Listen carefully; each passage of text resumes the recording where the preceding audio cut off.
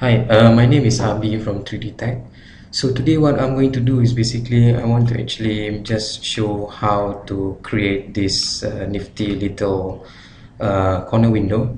So the one I'm gonna show is not as intricate as this, but it would actually give you a basic principle in terms of how to create a simple corner window, right? So now if you look at Windows, all right, so you can see that window is actually being created from a proper Revit family template, right? What we need is actually go to the templates and then start from there. So what you can do is that you can start to create new family, all right, and you just go and check this out from Parametric window there. Just click open, and you'll always get this, okay, because this is hard coded into the software. So it will actually give you a wall, okay, but that does not mean that you cannot make a window that does not rely on wall, because it actually depends on this. Okay, so this is actually the family category and parameters that you can actually play with, all right. And because this is actually from a template, so it comes with this preset sizes, okay. It's not just preset sizes, but also preset dimensions that being defined, okay, inside the template itself. And you could not change this. It is there, and you could just straight away use it, okay. Now what I'm going to do is basically, when you look at the 3D model, you can see that there is a wall here, and this wall acted pretty much similar to the wall that you can get in the project. So you can see that you can actually play around with the structure and thickness and whatnot. That's not what I want to get at. I want to get at into this. There is an opening cut there. How you get to that one? Just move your cursor near to that opening. You can click on that, and you can just go and delete that. See? So now you don't have that anymore. So opening cut is good if you want to do a normal window, but if you want to do a corner window, then opening cut would not do it for you. All right, so I'm going to go to the exterior view, so you can see that we have that, right? And if I go to the reference level, you can see that, okay, the width is there, the size is there. Okay, so for this one, okay, for corner window, you need to add a few more parameters. You cannot just rely on this, because corner window will actually have another parameter that define not just this width, but another width this way. So what I'm going to do is basically I'm going to go to home, all right, and then select reference plane. Just click on reference plane there. Okay, do not get confused between reference plane and reference line. It's two different things. And you can just go and get this dimension, not from the center of the wall, but to this one, reference plane. So just click this one, okay, get that one done, okay, and go to this type, okay, this line here, okay, the green colored line here. All right, and what you can do is that go and add parameter. So I'm just going to give it a simple name with 2, okay. So keep it type, okay, but this one will not be reported into your project because it's a family parameters and not shared parameters. I can go and discuss this later, right? So just click OK. So you have that. So you want to test this, you can just give it a test, so it will actually go show you that. All right, so now like I said before, if you want to actually create a corner window, you could not rely on the opening, so you need to actually create another thing that would actually cut into the wall. That would be the void forms. All right, so you can actually go and create this void extrusion. So just click that void extrusion. So what I'm going to do is basically I'm going to actually create this rectangular shape like that. So I want to actually get it over this side a little bit more, because when you get it into a project, okay, if you don't do this, you would have problems to get it into the wall properly. So I mean, it is a good idea to actually have this portion here. So I'm just going to actually give it a dimension. This one is a fixed dimension, so let's say I don't have wall is thicker than 300, so I'm just going to make it that and lock it. Okay, for this side here, so I'm going to lock it in with this, and this side here I'm going to actually lock it with this reference plane. So that's lock and lock. I have another one to do, which is this one here. So same thing. So So I'm just going to actually give it a little bit bigger in size, 600. So I can just have that, and I'm going to lock this as well. So I need to actually, that one is locked, done.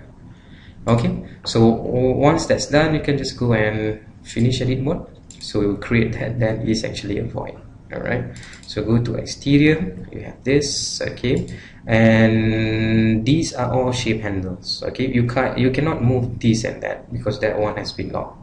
So I need to actually move it up here and lock, bring this one here and lock. So in 3D it looks like you have a box jutting out of a wall. So now we can actually use this tool, join geometry tool, or no, cut geometry tool. So this is like a boolean operation. Revit don't have a boolean command, but you can actually use this. Okay, so you can just cut geometry, and then done. Right, so the next thing that I'm going to do is I'm going to actually create, the shapes. Right, so I guess this one is simple. This is quite simple to do, but I just want to actually use a different method to do this. All right, before this we have actually used a box to define the cutaway shape for the wall. All right, so what I'm going to do next is basically I'm going to go and use another box, but this one, this time I'm just going to stick to the reference planes that I have, and I'm going to actually go and do it like this. Okay, and just finish that. Okay, so this would be a solid box. All right, so just go back to the reference level here. Okay, go to the exterior view, just drag it all the way up to this and lock, and drag it there and lock. So what you'd be getting is this. You'd get this reference plane or references that you can actually use to create your your window. Okay, so what I'm going to do is basically, because this box could not be as big, so let's say that I'm going to actually have that 75 here. All right, so this one here I need to actually go and edit this extrusion one more time. I don't want it to be locked here, but I want it to be locked at this distance because my frame is going to always be 75. So this one here, I'm just going to actually make it, you can use this, equal 75 divided by 2. All right, so you have that distance there. All right, so what you can do is that you can just lock this thing now. All right, and okay, just finish this. Okay, so the next thing that I am going to do is I'm going to actually use a sweep to actually sweep around that to actually create the shape. I can also hide this. All right, let me just go and switch off that. Okay, I can actually go and hide this element, so I just have that. All right, so what I'm going to do is that I'm going to actually use this tool, sweep, and I'm going to actually go and pick path. So I'm just going to actually go and select this one first because it's easy for me to actually define it from the top.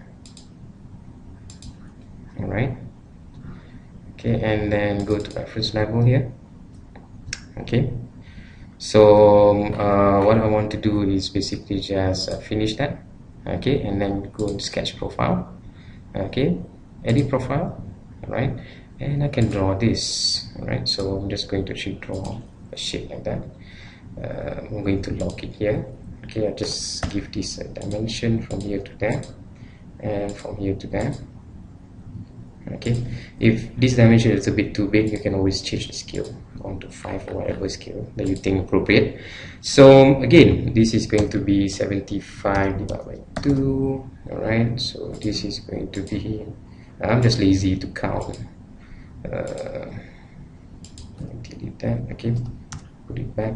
Okay, that dimension just like this. Okay, I can change that. All right, 75 divided by 2.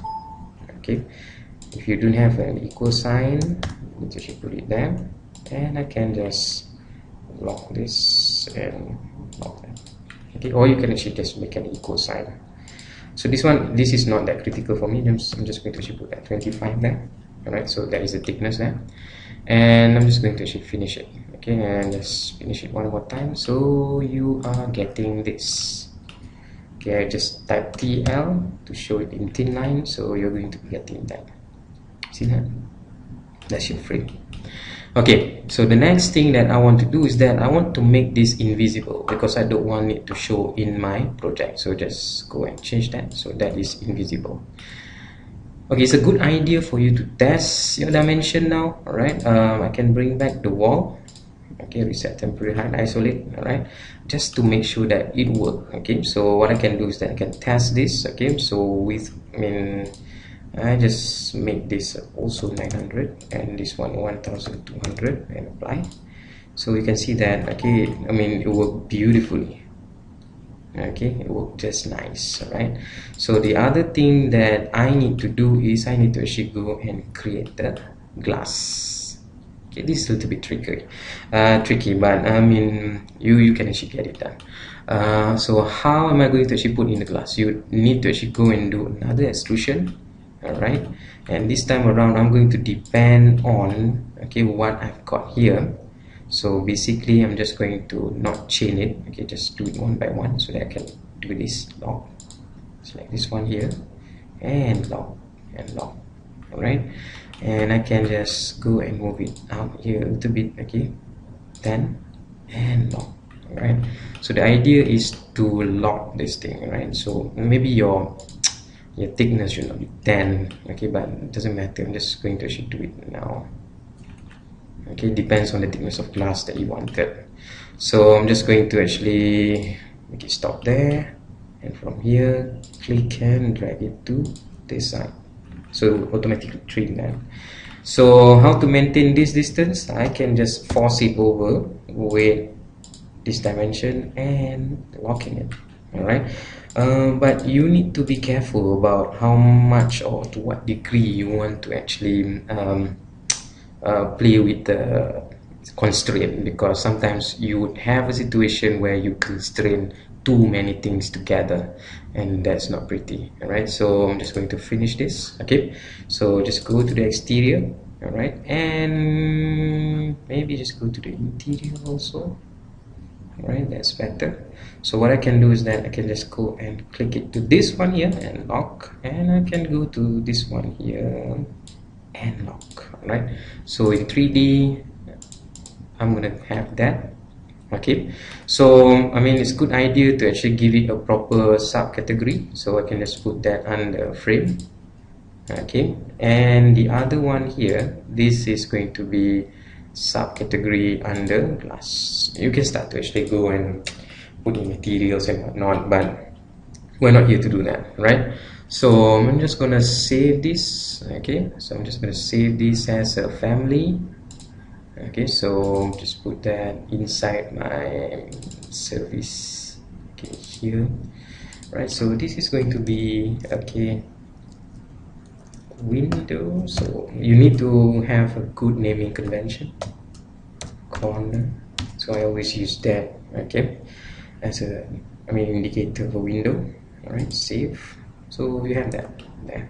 So let's see how it behaves in the project. All right, so now I can load into a project. I have already got this project open, so what I can do is that I can just go and place it here. All right, so I can place it here, but you can see that I'm gonna have difficulty placing this one. Let's go back to window. All right, so I can have that, and I can put it here, and voila. So if you go to this one here, you can see that, hey, that's a nifty corner window. All right, so you can change the seal height, you can change the head height, you can even change this. Okay, so let's say that this is going to be 600, this is going to be 2400, and apply. So just go and do that, just click, which means that it's working. You see that because I make the box invisible, it is not gonna be showing in my project. Okay, so there you go. That's how you actually create a corner window, and thanks for tuning in. Bye.